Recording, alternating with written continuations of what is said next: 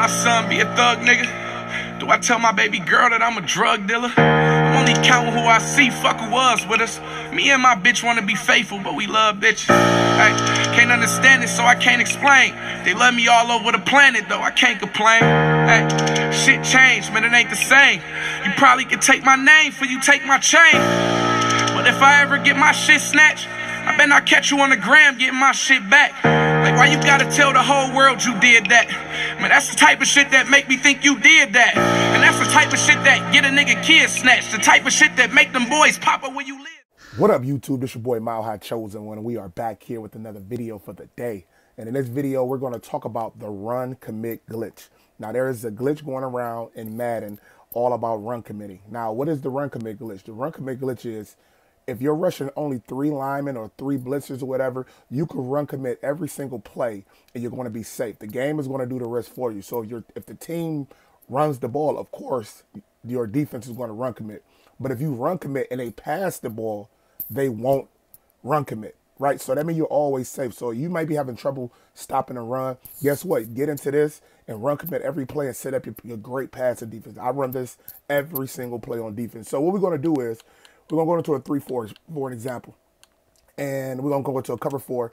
Then we're going to go against random offenses. The reason why we want to go against random offenses is because I'm about to show you exactly what I'm talking about. So right now, as you guys can see, I'm about to run commit. I just ran commit and just watch my controller.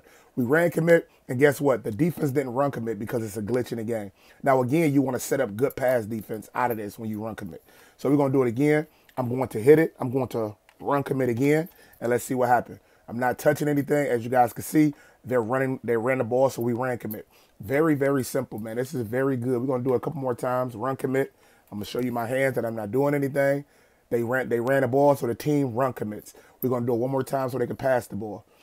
This is very, very glitchy. This is very tough to defend, man, because you just don't know as we get ran commit. You know what I'm saying? It was a draw, so it went for a pass, but it was still great defense, man. It was very, very good here. One more time, see what they do. Again, they ran commit.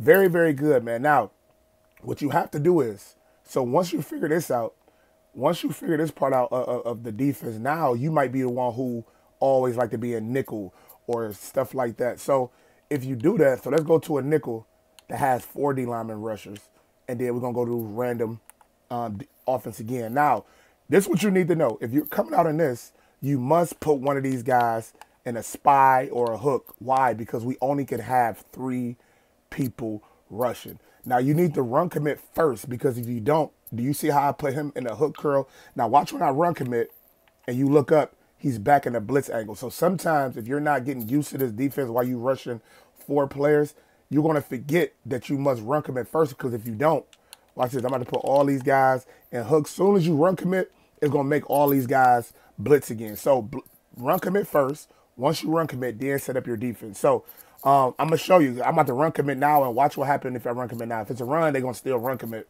You see what I'm saying? The reason why they ran commit on the pass is because we rushed 4. You only can rush 3.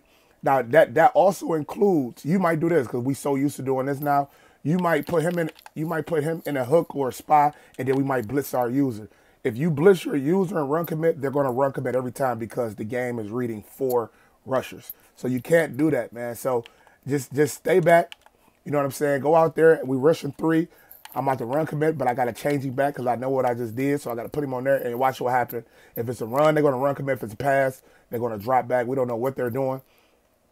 But it's very tough. They ran commit because it's a run. Again, if you don't believe in it, get into it and work it out. This play is, this form of Madden right now is very, very good. If you're struggling to stop the run on offense, just do the run commit defense. If you're not comfortable with coming out with 4D linemen and making them adjustments, just come out in anything that has 3 defensive linemen, you will be all right, man. So I just wanted to give you that run commit defense, man.